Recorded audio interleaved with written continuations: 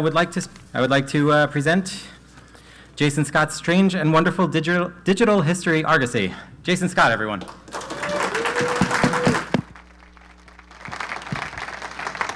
So this thing is actually working on the first try. Congratulations, sound dude. Thank you.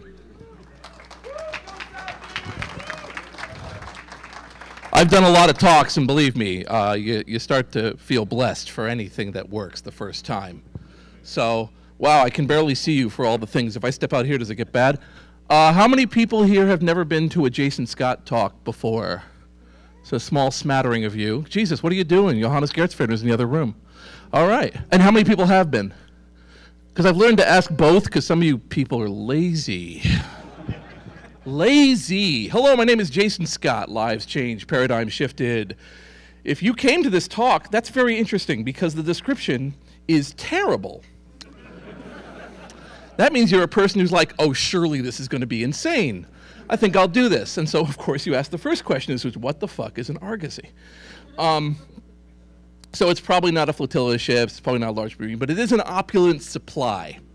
I'm going to jump through a bunch of concepts right now, a bunch of things about me, a bunch about what I'm going up to. I've been speaking at Hope now for about 10 years.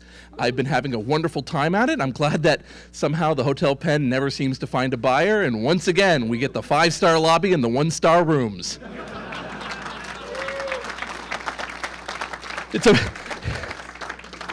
Now, every time I give one of these talks, or I talk like this, or I use this particular paradigm of talk, there's always somebody who's like, he seemed really light on the technical details. Just get the fuck out now, nerd. Because that's not going to happen a whole lot, okay? I'm dedicating this talk tonight to Night Stalker of the CDC, who sadly left us a couple of weeks ago. The man was hardcore to the end. He was a member of the Youth International Party line, got involved in TAP, then followed 2600 up, and became a proud member of the Cult of the Dead Cow. And we just had a little drink in his name just a little while ago, so goodbye, Chris. A lot of this talk is kind of in the same area as Brett Victor's Inventing on Principle, which is a talk that just came out this year, which I really recommend you look at. In it, he's basically talking about shifting one's life towards priorities. He then gives some incredible tech demos to completely confuse and confound the audience that there's some cool tech, then goes right back to say, actually, it's much bigger than all this. It's much bigger than these cute tech demos. I am creating things according to a purpose, not because of passion, not because I'm trying to change the world's outlook into something that will make me rich, but just let's do some things. So Brett Victor, because if you listen to this and you've heard that talk, you're going to go like that. I run a site called textfiles.com. I've been running this site now for about 14 years. The newbies in the audience are either, oh my God, it's that guy, or what the fuck is textfiles.com? Textfiles.com is a site dedicated to bulletin board systems, which was this thing. It was a computer with a fat guy behind it that would use a phone to connect to another computer with a fat guy behind it. It was very popular, I promise you. It was really kind of cool. And I've been running this site now for about 14 years, like I said, since I was 28, and I'm 41 now. And I did it because at the time, I was worried. I was worried we weren't going to have this history that I had gained as a child, and that it was going to disappear. And so I was worried, and so I put it as much of it up as I could. It became a honeypot for other people to give it to me, and from that, the rest of my projects have all come from the textfiles.com. My address is jason@textfiles.com. I want your old shit.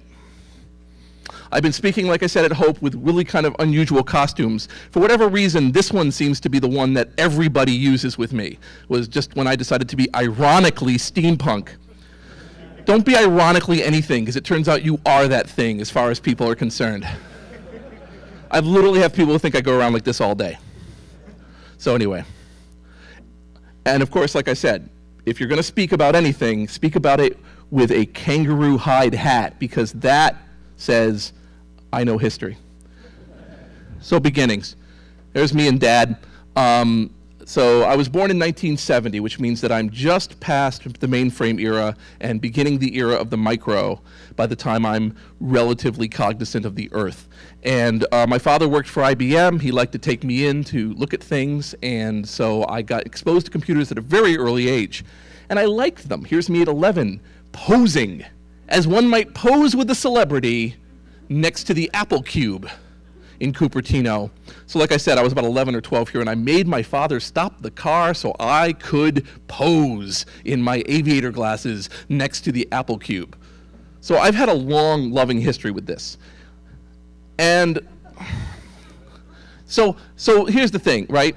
So a lot of people have been like, where did this all come from? And as far as I can determine, it came from the night that my mother came to me at like 2 in the morning and explained we had to leave the house right now because she was leaving my father to grab what was useful and to leave. It turns out what's useful to an 8-year-old is a dog and a blanket. But it meant that at a very early age, I learned a very important lesson, which is nothing is permanent. Everything is transient. Everything you depend on could be gone tomorrow. So either enjoy it or keep a lot of it, because it's going to disappear. Not every kid gets this lesson until later in life, but I got it very early. So when I was on computer bulletin board systems, I would go on to these places and then download as much of the data as I could, because as it turns out, a lot of it was illegal and they were deleted very soon afterwards. There's pros and cons to be one of the best sources of bombs information on the internet, but one thing that I have on there is all of these one-time computer bulletin boards, these moments in time, these online butterflies that just disappear and die. And I picked them up because I was afraid they'd be gone. So, and when people say, like, what's your success? And my success is early tragedy equals success. So it just, sometimes people try to figure out, like, what's wrong with you? What's wrong with you? I'm like, there you go, could be gone. So in my room, believe it or not, I have this, which is my original computer I ever learned on, a Commodore PET, which is an 8K cassette-based machine that I have kept with me all of my life because I got to keep it, and I didn't let it go away. Now, for a moment there, some of you were like, yeah, that's nice, but what the fuck is up with that room? So this is my room. This is where I spend a lot of my days. Again, I'm 41. And so over in the back there, this is the computer ingestion section. This is media. Over here is the main terminal for the input. On the left here, we won't talk about that. On the right over here, this is the living space. This is the filming space, and over here is a work table. So, wow, that's a lot of stuff, Jason. You should find a place for it. I found a place for it. So there's my brother, utterly nonplussed that I'm about to put this on his property. So, if you need a place, storage, shipping containers, New York hasn't made it legal to marry them, but when they do, I'm going to marry this one, because this thing is awesome. This thing is awesome. It's 40 feet by 8 by 8. It still has Chinese markings from when it used to sell clothes inside of it. And I love it. And inside of it, I've been putting lots more crap. This is a lie. This is actually when I first loaded it. It looks more like this. This one's for my parents. This one's what it's like. Anyway, so, and in this thing, I have been putting tons and tons of computer equipment, software, pieces of paper that I thought were important. Things I have in here include an entire collection of the original GNU Foundation 9-track tapes. I have almost every computer proceedings document, and just tons and tons and tons of CDs and magazines. So here's some being done. Just for some of you who know about this part of my life, that is the most famous cat on the internet, on Twitter. Really, this is really just like, let's see what the fuck the Sockington guy is up to. All right, well, I'll take it. Twitter.com/Sockington. If you're like, wow, a cat has 1 million followers on Twitter? Yeah, great. Anyway, so I love CDs. I think CDs are the most important thing in the world in terms of that period of time, because at a time when it was so expensive to buy a 10 megabyte hard drive, these 640 megabyte pieces of plastic ensured A, that once you got the hang of the manufacturer, they were cheap, but you could sell them for many, many more times their value, and B, they ran out of shit to stack on them. This means that they had to go to bulletin board systems, to online sites, to Usenet, to anything they could find to sell any product that they could find. And so they became unwittingly anthropologists of this history. I love them so much. People send them to me all the time. So this is just stuff that I am constantly getting. Here's a whole bunch of PC Gamer cover discs. And you're like, that's really extreme. But the first rule of collecting is for every time you think you're extreme, there's always somebody more extreme than you. What I love about this particular one is the left side is the in pile and the right side is the out pile. Thanks, buddy. All of these people were sending me in these disc images, and we have been able to find like real treasures in there. And I happen to believe that the hardest part about history is collecting it when it happens. That's the easy, that's the part that's just really crazy. And so when you have all this stuff available, that's when we can start to really learn from them. So I am a big fan of not asking people to sort. People say, I want to send you stuff, but I want to go through it. And I'm like, no, no, no, send it here. The robot overlords will deal with it in just a few years. This is, again, Len Tower Jr.'s collection. This is the GNU Foundation, circa 1984. And I got it. So it turns out that it all fits into one truck. But the thing is that all Len said was, I want to clear out my barn. And people were like, he says, I have some Byte magazines, and people were asking him for this issue of Byte because it was very valuable, and could I have this piece of equipment because it's valuable? And I was the only one who said, I'll be by with the truck tonight. So I won. That's how that works, all right?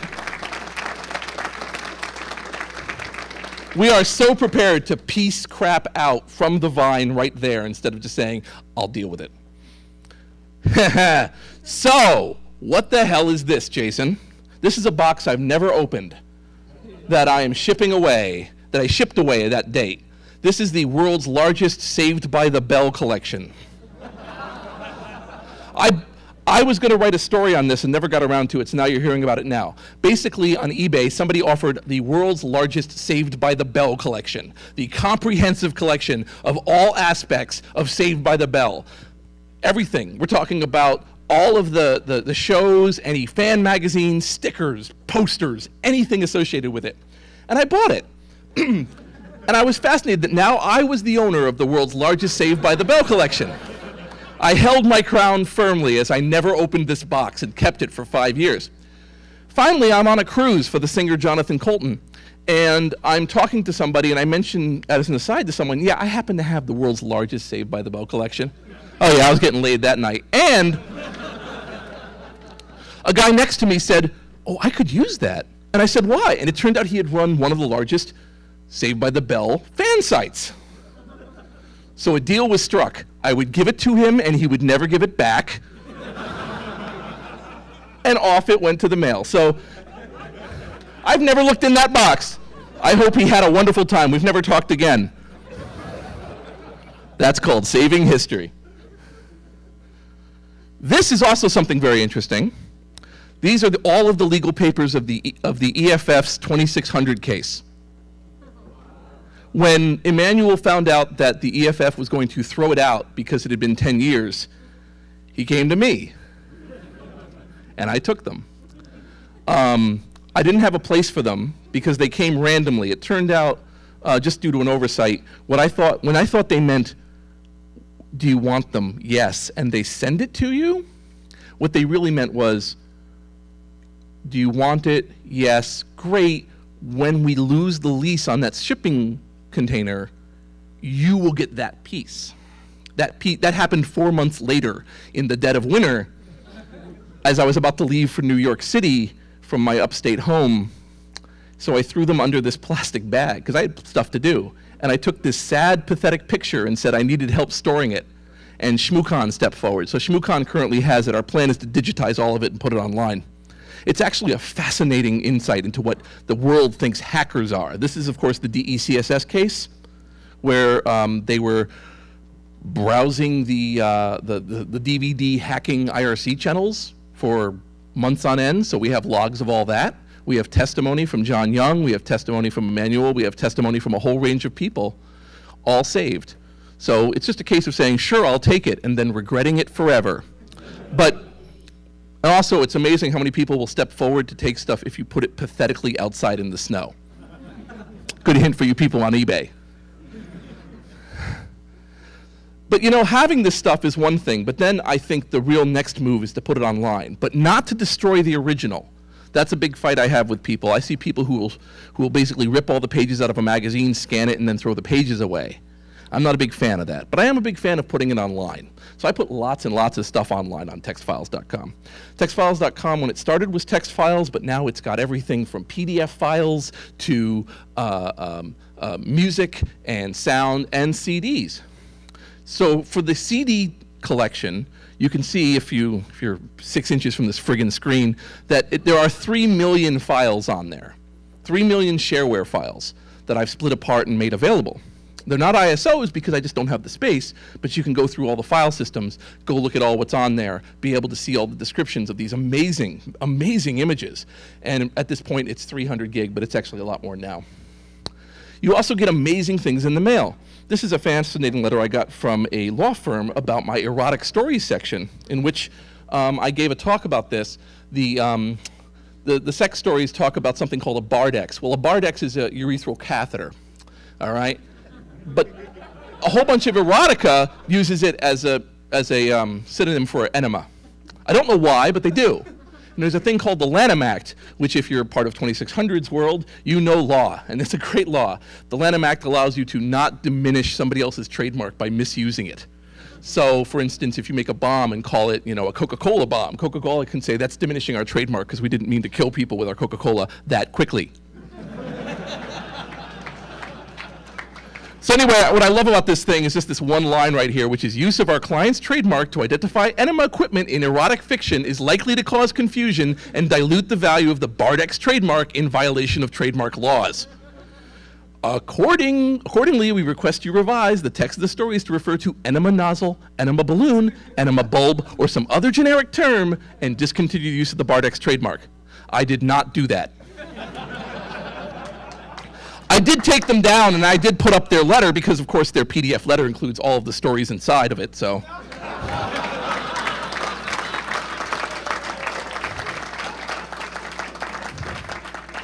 Hint to all of you people who write me and say, like, take this down. I don't delete it.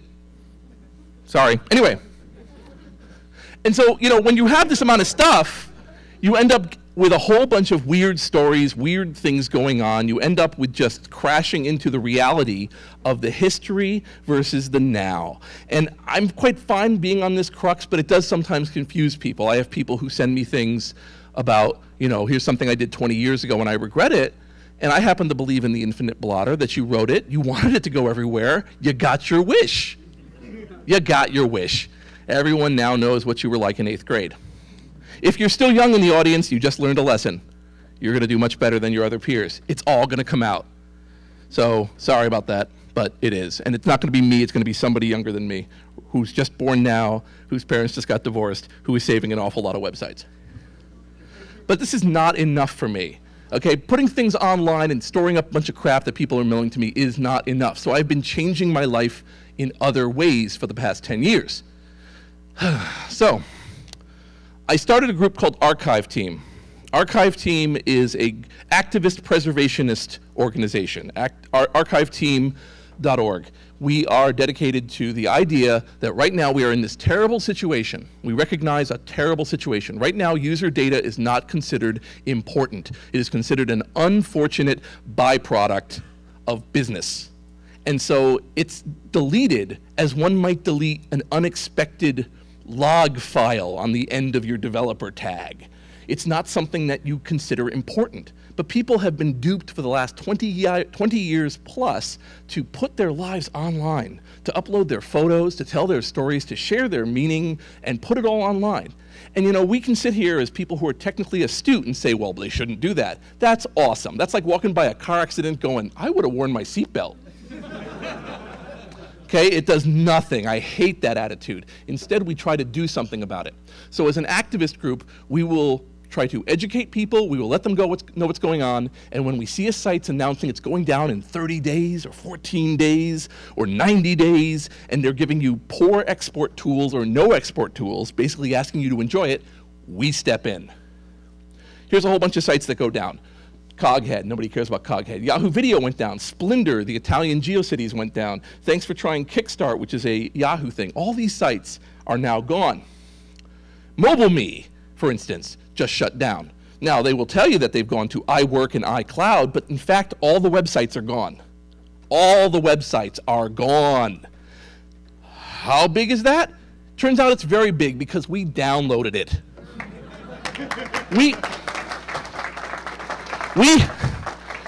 We have something we call the Universal Tracker. Some of you might think of it as Archive at Home.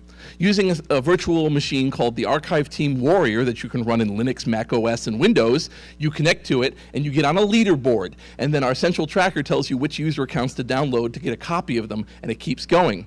If you look at this closely, and you don't have to, what it will tell you right there is that at this point we have downloaded 232 terabytes. At an average of 698 megabytes a second. Now, that's of course inaccurate. It actually was 735 megs a second, and it was 278 terabytes by the time we were done. That's a lot of space. And people can go, geez, that's a waste of, what a waste of space, and congratulations, you are the newest generation of fucker going 600 megs, who wants to keep this big bulk around? Okay, because in another 10 years, 278 terabytes is gonna be what you trade because you want to be impressive to somebody. But right now, it's huge, it's untenable, so we grabbed a copy.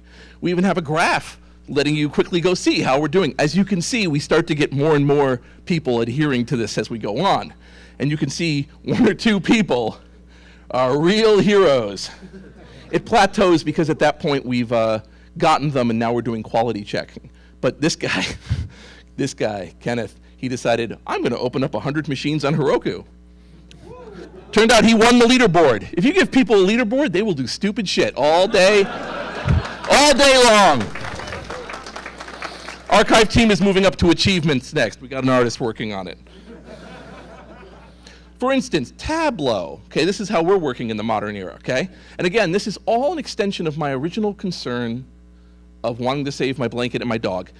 We want to be able to stop people from losing what they do. Now, Tableau is a photo sharing site owned by HP, and HP also owns Snapfish. So they basically threw Snapfish and Tableau into a room with a broken pool cue, and Snapfish emerged bloodily. So Tableau was given basically about 30 days. We're going to get out of town. This is all that remains of Tableau. Tableau had 300,000 users with photos. Primarily, I might say, women with pictures of their kids. So you can imagine their delight in finding out that all their stuff was going down, often after it was down, because they did a really poor job this time. So we grabbed all of it. We grabbed all of it in 36 hours because of our system. So we put it back up again, and then we put up a search engine that instantly got you back your old photos. I am not going to make your eyes well up with the letters we get from mothers. But wait, what about people? So this is John Sheets. John Sheets is a Bell engineer who I interviewed back in 2003, related to a documentary, which is why there's that big lens in his face. And John Sheets said, why would you want to talk to me? This is the #1 thing I get. I've done hundreds of interviews. My #1 favorite question is, why would you want to talk to me? He could not believe that I had driven from Boston to Edison, New Jersey to interview him. Why did I come to interview him? In this particular case, it was because he had the largest collection of remote teletype art. And he had all of these things because he was the co-runner of the RIDI Art contest, where people would connect to remote teletype via ham radio and send each other images on Sunday. And they had a contest over who could draw the best things. And he had all these wonderful images. Now, I'm not going to, again, no time to show you all these images. Each one of the things I'm telling you is a thread that maybe you can go back and look on yourself after this talk to learn about all these things going on. But I do love this one. This one is a 1932 typewriter art converted by a telegraph operator to a telegraph tape, then converted by a RIDI Art guy who then made it into a text file, which I still have. So this one took a bit of time to get to this point, but the point is it was this unbroken chain of people thinking, this looks pretty friggin' awesome. I love things in history. Here I am posing with Foucault's pendulum. Why not? Here's me in the caves that Adventure were originally based on, Bedquilt, shooting a documentary. and shooting a model, actual caver, but a model caver to go through the actual locations. So this is the bird chamber, if you've ever played Adventure. I've made 2 documentaries. One's called BBS, the documentary. Imagine that. Another one is called Get Lamp, which is about text adventures. Not going to sell them to you right now. I'm just going to tell you that I made them because I believed very strongly that these were human stories, that when we have the artifacts, which I've been collecting all my life, that is awesome. But in another part, that's just the bones. And if you look at a pile of bones, you have no idea if that pile of bones loved, unless it's actually jammed into another skeleton, or how those bones got to where they are, where they had been, what they mean, and everything else. The sinew, the messel, that's all of these human stories that I record. Very important to me. I encourage you, if you are somebody who collects history, to spend as much time using all these wonderful technologies, such as Skype, podcasting, mailing somebody a recorder, to be able to get the final stories that come with the things you're collecting. I've done a lot of travel. These are hotel keys to tell these stories. I've been all over the world to collect these stories. I'm working on more now because I think that even though it's a big pain in the ass to always be on the road, there's so many of these stories to tell. For the BBS documentary, I interviewed 205 people. For the Get Lamp, since it's about something as little as text adventures, I only did 80. But the thing is that all these people produced hour-long interviews with me that I have considered edited, turned into movies, and then put up. Because I learned over time that that's what I wanted to do. On the left is Jordan Mechner, on the right is Tony Diaz. This is in Jordan Mechner's home. Jordan Mechner is the creator of Prince of Persia. I was involved in a project where Jordan Mechner had gotten a box from his dad of some old computer parts, and inside the computer parts were his original source code to Prince of Persia. And he thought, I'd love to get that up or something. And people said, and this is a nice benefit of having lived this life, you should talk to Jason Scott. Now, as it turns out, Jordan Mechner and I went to the same high school. Pure coincidence. We didn't go, I knew his brother very well, but I didn't know him. His brother is the model of the person in Prince of Persia, by the way. They filmed around our high school and then transferred it into data. But it was now sitting on this bizarre little 3.5-inch floppy disk for a machine he no longer had in a format he never had. But I knew about Tony Diaz. That's the guy on the left there, on the right there for you. He is an Apple II expert. 3 words, again, guaranteed to get you laid, but also really something amazing, because to me, what matters is pairing people up one by one and finding out who needs to be there. So he was the guy who made Prince of Persia. He was a guy who could transfer a disk. So he brought over a whole bunch of things. Now, we brought over way more than we needed to because Wired was shooting the process, and Wired did a story on it. But a lot of that material was used to make sure we got it. And we got it. We definitely got the original source code of Prince of Persia off this old floppy disk. And so this, when people were discussing it, it turns out that, how many people here know Apple IIs? I don't mean that there's that an Apple II existed. How many people here, like Apple II, like anything about, if I say that instead of a 16-sector disk, they were able to get an 18-sector disk, do you whistle? Okay, okay, one guy goes, okay. Well, giggler, let me tell you, 16 sectors is the standard Apple thing, but a guy named Roland Gustafson wrote this very unique protection system back then called RW18, which enabled him to put 18 sectors on a disk, which meant, first of all, everybody's copy program didn't work. And second of all, he could put enormous amounts of data on it comparatively, right? Another 10% or 5% of data if he put it in there right, okay? When Roland Gustafson himself saw people on Metafilter discussing the protection system, he found his old floppy and made it available and proceeded to jump into the whole discussion to say, here's why I did it and here's what's going on. And he's been excitedly involved since. He had this stuff just sitting around thinking nobody cared. Old story, I'm done here. And so he jumped out of nowhere, and so this history gets saved. Here are 2 games Jordan Mechner made before his first game, which was called Karateka. One was an Asteroids clone that he brought to Broderbund, and right around that time, there were a few lawsuits about look and feel, so Broderbund dropped the idea, but it is a Apple II perfect example of Asteroids. And the right one is a game called Death Bounce. which he also worked on, which they decided to turn on. But because we were saving this, he saved these. We put the disk images up. People are running them in emulators, and these games that have been away for almost 30 years live again. And of course, if you've got the assembly language source of Prince of Persia, certainly go ahead and put it on GitHub. So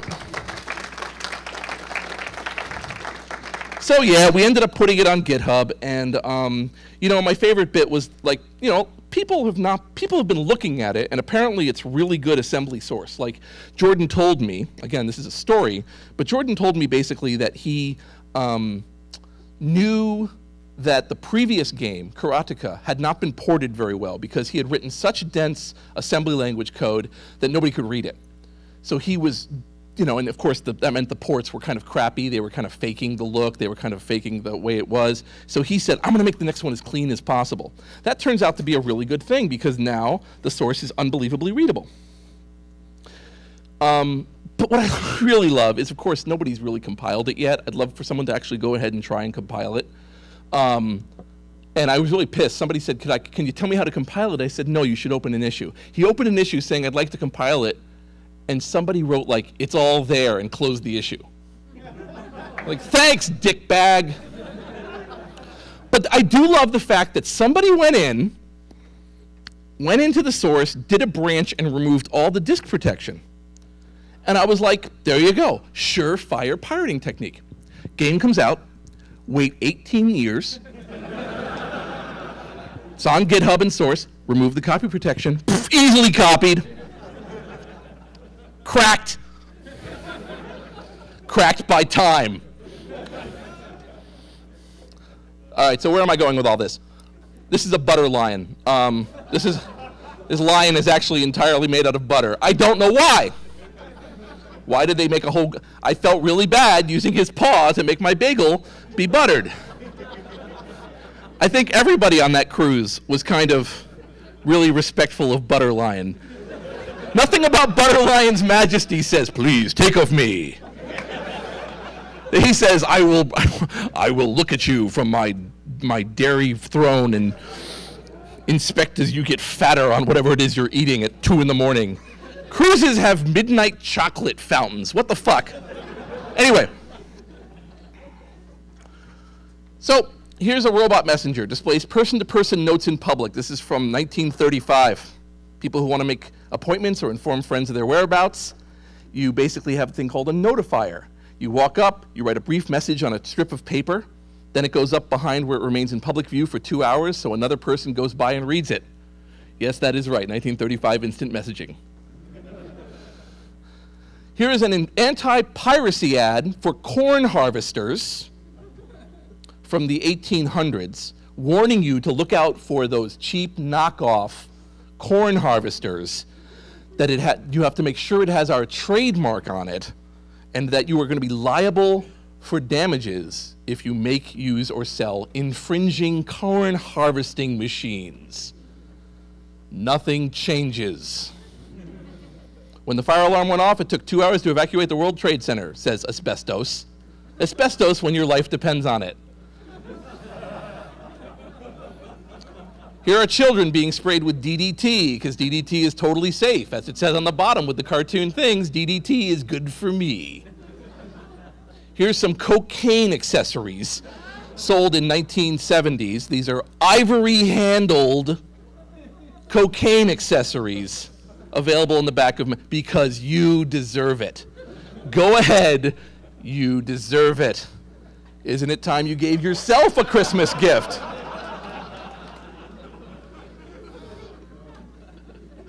Merry Christmas!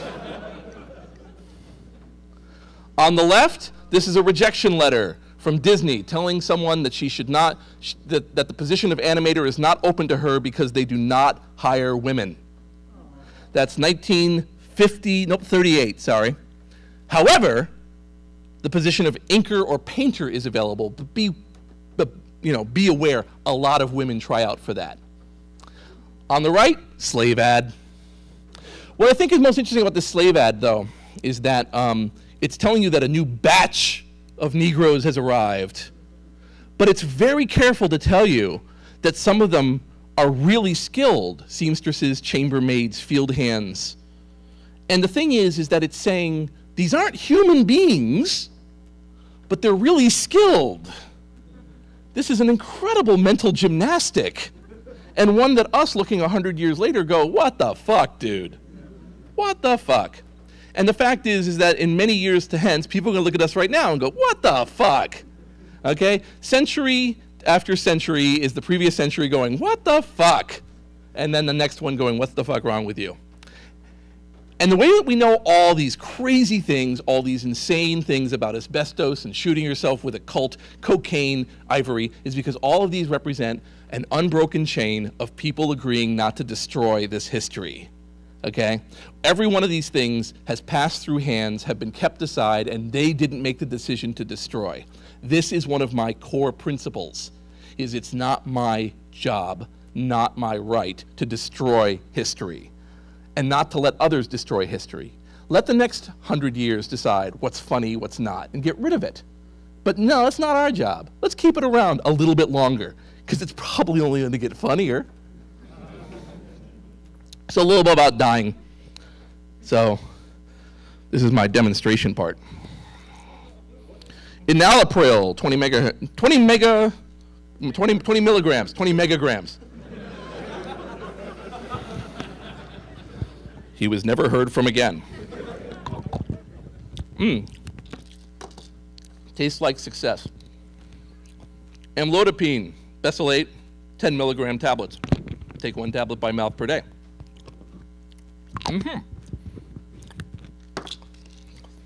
The room grows silent. Oh, that's so sweet of you.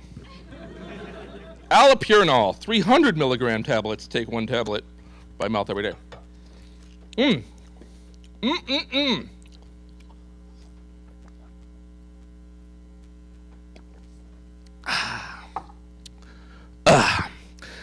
And that's why I'm alive. I did something called the Jason Scott sabbatical. I was laid off from my job about 3 years ago. And I was like, well, that sucked. What can I do? I know, and remember this was a few years ago, let's use Kickstarter. I was one of the first users of Kickstarter, which means I had this awesome Kickstarter. Give me a lot of money, and I will spend all of it. People make the joke, I live the joke. It's called the Jason Scott sabbatical. I showed people what I had been up to for all those years before, all these projects you're seeing, all these things, and I said, you know what? Instead of turning computer history into my sideline and my hobby, let's make it my life. So if you guys give me money, I will spend at least a year doing that and finding something new. So they did. They gave me $30,000. I lived on that for about a year and a half, along with selling documentaries. I finished my second documentary, and I was doing really well on my own, until I was doing a showing, and there was something wrong with my cell phone. And what was wrong with my cell phone was it had a dead spot on it, and I was really pissed because I just bought this cell phone. Until I closed my left eye and noticed that the spot wasn't there. And then I was like, now that's really strange. So it really turned out, as I was driving home, my father said, you should go to the ophthalmologist tomorrow, just to get a look at that. I go in there and the ophthalmologist goes, I'm going to take 1 picture of your eye and you have to drive immediately to the emergency room. Turns out you should, because they took my blood pressure, and your blood pressure should not be 220 over 180. Turned out I was about to stroke out. Turned out I have unbelievably high blood pressure. Turns out I'm vaguely hypertensive. I don't know why! What the fuck?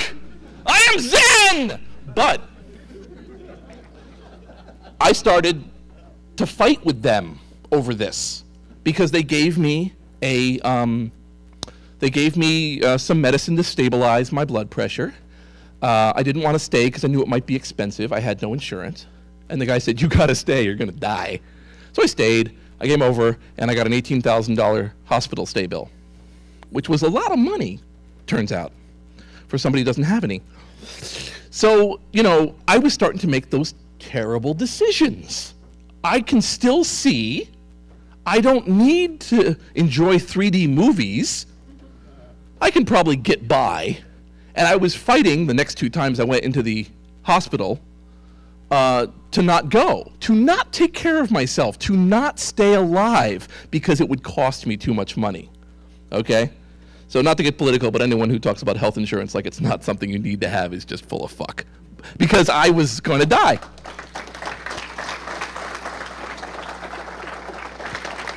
Now, eventually I was able to get my hands on insurance, and I was able to get back on the train. Okay? So these pills without insurance that you just saw, 1 month's supply was $130. On insurance, it's $12. So I like the insurance version.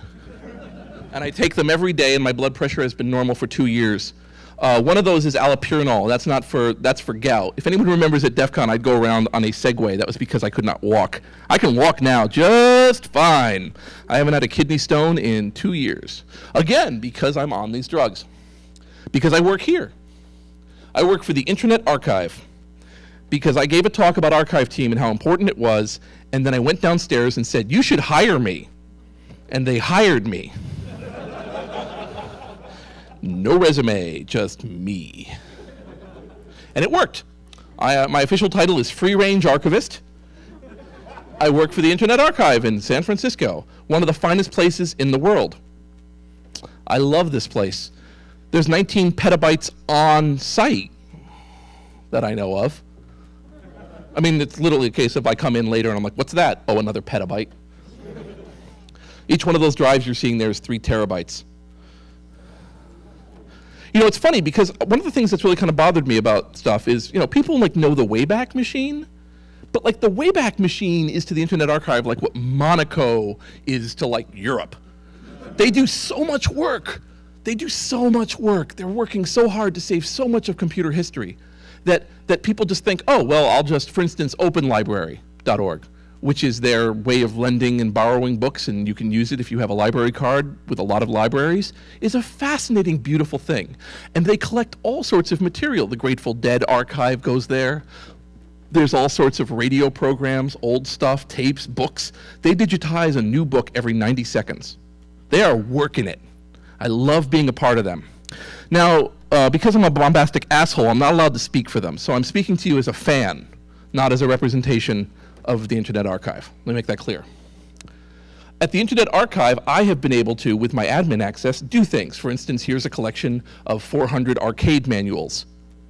Because I thought, you know, the worst thing in the world for an arcade machine is to not have the manual and somebody decides not to buy it. And I hate these fuckers who sell them for $40 a piece. Let's put them all online. So they're all online. Beautiful stuff, Twin Rifle by Chicago Coin. I mean, this is stuff going back, way back. And I've been basically having volunteers type in the descriptions, the short descriptions, so they have use and show up in search engines. And my CD-ROMs. Well, remember when I said I had 300 gigs of CD-ROMs? That's on my old site.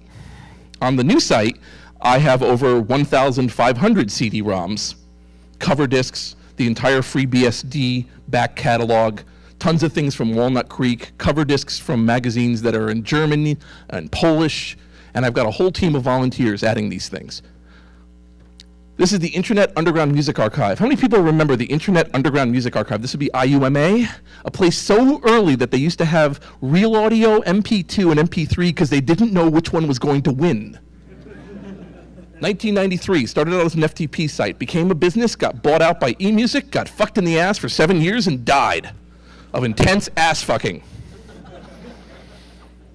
Well, it turns out John Gilmore, co-founder of the EFF, went ahead and downloaded it in 2005, gave me the 4mm tapes, and I put them all back up again this year.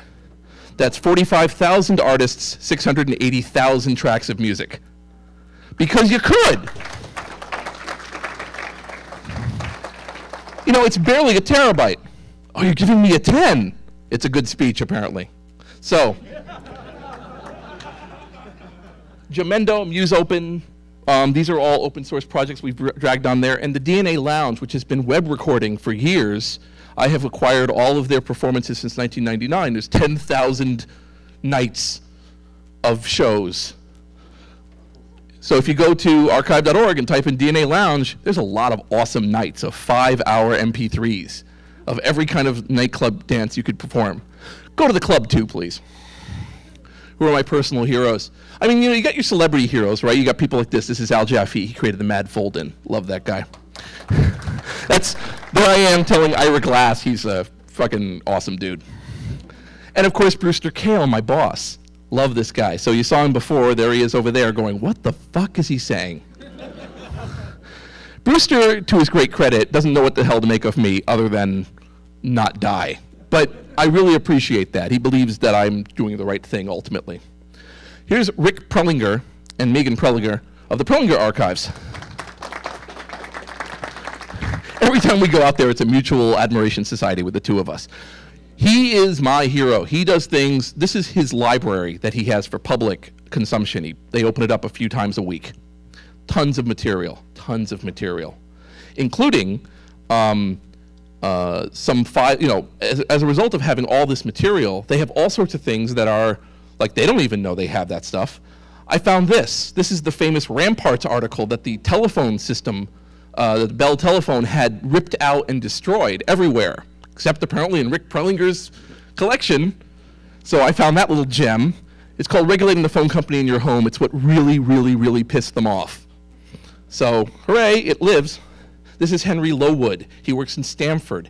On his left, actually, is J.P. Dyson. That's the guy looking really bored with the glasses. He runs the Strong Museum of Play, which just has thousands and thousands and thousands of video games, dolls, and everything else. They have a complete set of all the Lionel trains. Just an amazing amount of stuff. But Henry's got some pretty amazing shit. Bob, this joker attached is going to be calling you somebody at Regis McKenna recommended us. They're just two guys. They build kits, operate out of a garage. Wants it for nothing. And on the other side is Steve Jobs' home phone number. This is the original schematic for the Apple I that was submitted while working at HP to HP that HP rejected. So I got to touch that. Feels like history. I'm doing all sorts of projects. I'm doing all sorts of things. And the thing is that when I say that I work on these projects, I mean that there's a constant stream of things that interest me that I go into, right?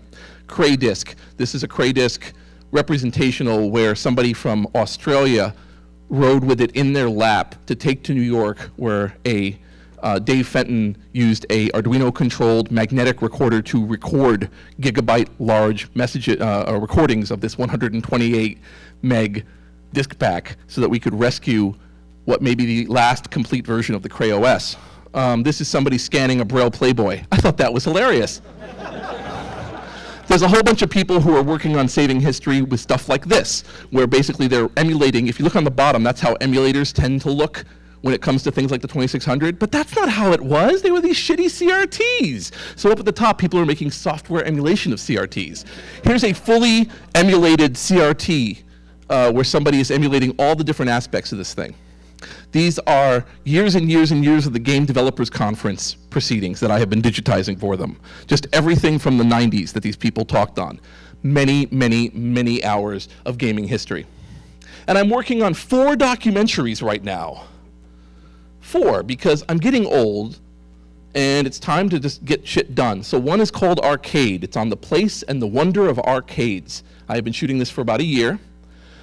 Under it is tape, the medium of tape, yes, all of it. Magnetic, audio, magnetic audio and video. Been working on all aspects of it. 6502, a documentary on the 6502 chip. The software, I'll tell you, man, nothing's better than interviewing Bill Budge about pinball construction set. And at the bottom, I'm actually working on a documentary for DEF CON, which is having its 20th. My rating has gone down. High five to you. And, the thing is like, I'm on this journey now, right? This journey of craze and computer emulation and telling of stories. And I wanted somebody, to some people, they're going to walk out of this and go, well, that was a load of horse shit. That was a lot. Soup was nice. But I also want you to say, here's my journey. That's where I went. I went from the boy who thought he lost everything to the boy who is saving everything. And I want you to remember on your journey that you too can become somebody greater than yourself. Think of the world in a way that you may not have before, and the work that you do being not just some simple, self-directed way to make a few more dollars until you wake up wondering why your cell phone has a spa on it. And instead to start thinking about, what can I do to make my dreams of what the world should be come true? I think that's something that maybe we could walk away from feeling very good about ourselves at the end of the day. Thanks a lot. My name's Jason Scott. This is what I do. Thanks a lot, everyone. Enjoy home.